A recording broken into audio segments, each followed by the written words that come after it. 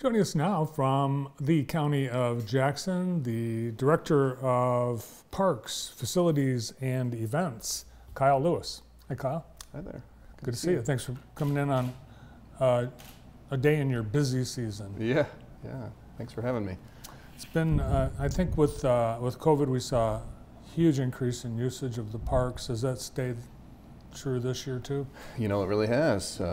May started off, it wasn't the greatest. We had quite a bit of rain there towards the beginning, especially for the golf course. It wasn't the greatest, but it's, and now it's been hot every day, so the splash pad, all the swimming beaches have been packed, which is great to be able to provide that relief. But yeah, it's been on a third year in a row of very high attendance. But good to see people out enjoying the park. So yeah, and the parks look great. I think anybody that lives in Jackson County, that they'll tell you, in their first breath, that our parks, lakes, that's our biggest asset. Yeah, this county is just blessed with natural resources. It seems like you can't go too far without driving and coming across a lake and or a river. I mean, that's just a beautiful county. It is. So the splash pad opened thanks to the Kiwanis. I think you've got some partners that help with some of the park operations, including the Kiwanis Club. Yeah, they've been a great partner to kick off the summer each year, right when school's out, for beginning of the summer celebration and providing ice cream and pizza in partnership with Cascades Ice Cream and Little Caesars. The Kiwanis Club has been great to kick off the summer, and we're going to do something similar at the end of the summer with Consumers Energy to back to school bash, basically, at the splash pad. Nice, great asset, and very popular. Yesterday I drove by, it was packed, but that's what it's for. Thanks to the Kiwanis for kicking off again this year, and they helped fund the splash pad to begin with. They did, yeah. They've got their logo on the bucket there, which is very cool. We had a lot of great community support though to get that project rolling a few years ago. Well, let's talk about the Cascades for a couple minutes. This year is the 90th anniversary of the actual Cascades, and really everything at the Cascades, the golf course, the manor house, it was all that same year that it was introduced. Yeah, all that, again, back in 1932, and really all because of one person's vision, Captain William Sparks. So, what a great gift to this community.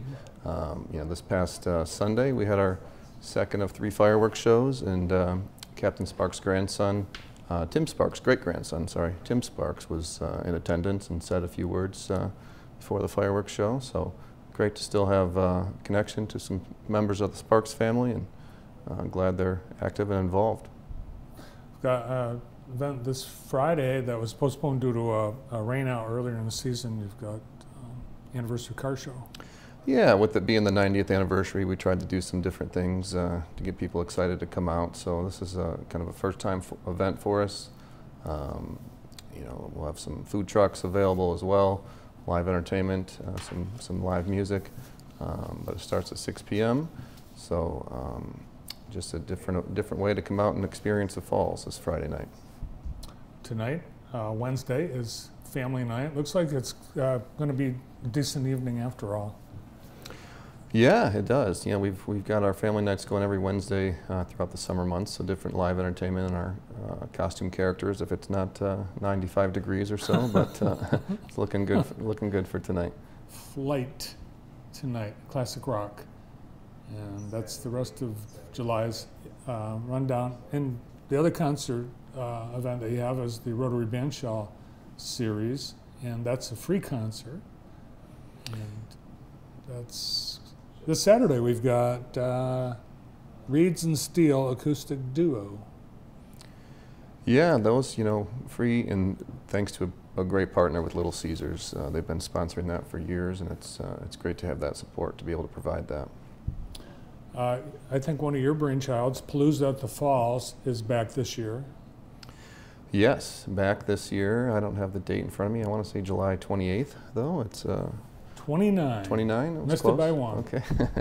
So coming up, yeah, it's just that's the one night of the year that we have. We'll have some food trucks. We'll have a beer tent at the falls as well. So just always looking for different ways to have people come out and enjoy the falls. So. Also, you're going to round up those food trucks for a food truck event at Keeley Park next week. Yeah, we've got 2 outstanding interns that have been working on this event. So first time event for us at Keeley Park. And you know, when the master plan for Keeley Park was evolved in 2016, I think, you know, one of the goals of that plan was to make those grounds more of a one week a year site, basically. So this is just, you know, more of that effort to get people to come out all year round and experience the fairgrounds or Keeley Park. So it'll be a fun evening, dinner time, no entry fee, you know, plenty to choose from. I think we've got 15 trucks lined up, so it should be a great time. What's your favorite food truck item? I like the wood-fired pizza a lot. Yeah. I love tacos, though. I mean, there's so many different ways to have tacos and so many different kinds of tacos. That Oh, we certainly have a huge variety of food trucks every year. They grow and grow. Yeah. Well, we've got big project that is in the future at the Cascades. You removed the boulevards, so now what are you going to do? Yeah, so you know, the city of Jackson turned basically Brown and Randolph streets into 2 lanes, went from 4 lanes to 2 lanes. So we saw that as an opportunity to increase parking for the park. We've got, you know, there's nights, family nights where the park is full, a lot of Little League, obviously, a lot of large events. We could always use more parking, so we saw this as an opportunity to expand parking. So we're gonna turn 1 lane into parallel parking on both of those streets there, and 1 lane for traffic for the parking, basically. So that's a now through August type project in partnership with JCDOT, our Department of Transportation. But we've got a pickleball complex that's coming soon. I'm not sure how soon, maybe this fall, early spring. So we're going to need more parking for that. You know, the memorial area with the USS Arizona and the Twin Towers, you know, there's just a lot of need for parking there, and this kind of solves that for us. So. Yeah, the main lot was full the other day with Southwest Little League. There was a church event and the falls. So, yeah. You mentioned pickleball. That is going to be huge. I noticed the Sharp Park pickleball courts last night were just overflowing with people. How many courts are going to be part of that? 8 courts. Oh wow, that'll be great. Yeah. So, yeah, we were hoping to be under construction at this time. It was a little bit delayed. Much of the funding is from a DNR trust fund grant. So that bill was just passed actually last Thursday. So we're hoping that would have been passed a little bit earlier in the year. We could have kicked off construction, but thankful it's passed now, and it'll be coming soon. But great partner with the Pickleball Association that raised almost half the funds for that, and then the nice grant from the DNR to top it off. Do you play pickleball? I'm going to. I've had a few times. I wouldn't say that I'm. I'll need to practice a little bit more before I. I'll tell you what, we can practice together. I think I'm at the same skill level you are. Okay, perfect. Well, we've got a lot more parks besides the Cascades and Keeley Park, so let's talk about a couple others. With the summer, we've got parks at the lakes. How many? We've got 12 parks on lakes with swimming beaches. 12 parks on the lakes with swimming beaches and boat launches. Boat launches, yep. We're making some improvements to some of our boat launches too. We've got at Swains Lake and Vineyard Lake this year, we're scheduled to install some docks to make it easier to launch your fishing boat, and some concrete planks in the water for more traction, basically going in and out of the water. So along with that will come parking improvements. So that was one of the things that we talked about throughout the Park Millage campaign a few years ago, was improving lake access. So this kind of fits in with that promise. Amazing. 12 parks on the lakes, just in Jackson County. Falling Waters Trail, another one of our great assets. You've got some plans for that? Yep, we're kind of in a phase 2 of some improvements between Teft and Moscow roads. Last year we removed some of the very large cracks and filled it in with new asphalt. And this year the phase 2 of that is to come in with a new overlay of asphalt to kind of smooth that back out, basically. So some new trail surfacing going in. We've got some new entry drives, one at Pleasant Lake County Park. We redid the entry drive there.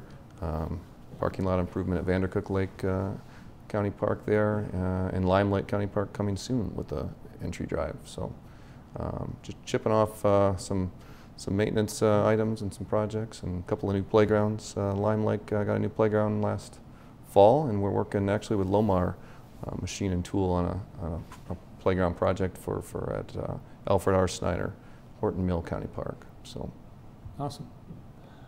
Definitely a lot to have a handle on, and busy summer as well. Thanks for taking time to be here. Yeah, I appreciate the invite.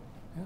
The world-renowned Jackson County Parks and the manager of Parks Facilities and Events for Jackson County, Kyle Lewis. Yes, events. We do have those this summer. They are back. Stay tuned. Details on a couple of them are next.